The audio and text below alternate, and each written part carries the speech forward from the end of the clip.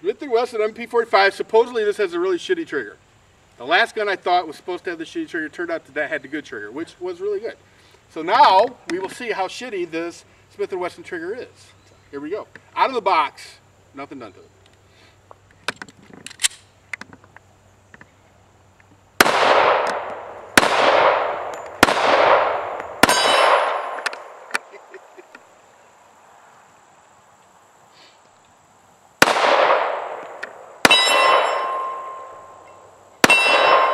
All right, I'm blaming every little bit of this on this shitty trigger. And then kind of me too, so you know, yeah. Yeah, the trigger kind of sucks, I'll admit to that. It's a hard pull.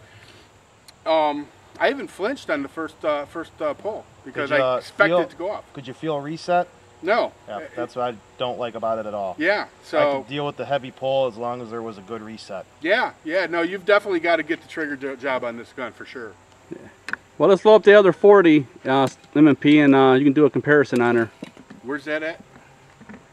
Should be right on the edge there. And don't shoot 2 feet high like I did. All right, guys, so I'm going to be shooting HK45 shooters M&P 40c. Supposedly this has a really good trigger on it. So let's do a little comparison of the M&P 45. And what's the name of this trigger? Apex trigger. An Apex trigger, okay.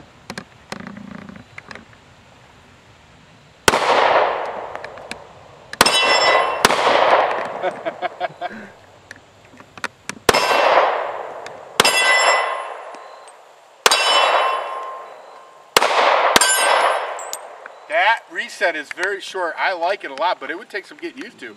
That last shot went off like boom. Yeah. So yeah, that's amazing. You'll double tap without even wanting to double tap. That first double tap was an unplanned one? Yeah, it was an unplanned one.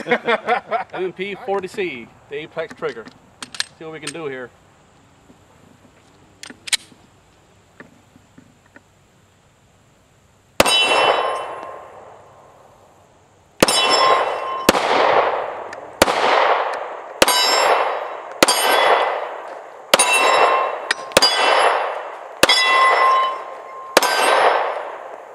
Nice. That's it.